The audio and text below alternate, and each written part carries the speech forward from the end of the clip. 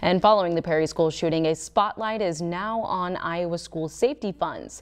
The money is only just starting to go out, nearly 2 years after the announcement. In 2022, Governor Reynolds dedicated $75 million in pandemic relief funds to be put towards improving school safety. But 19 months later, most of the money is still unspent, with Perry's own application to receive those funds unfinished.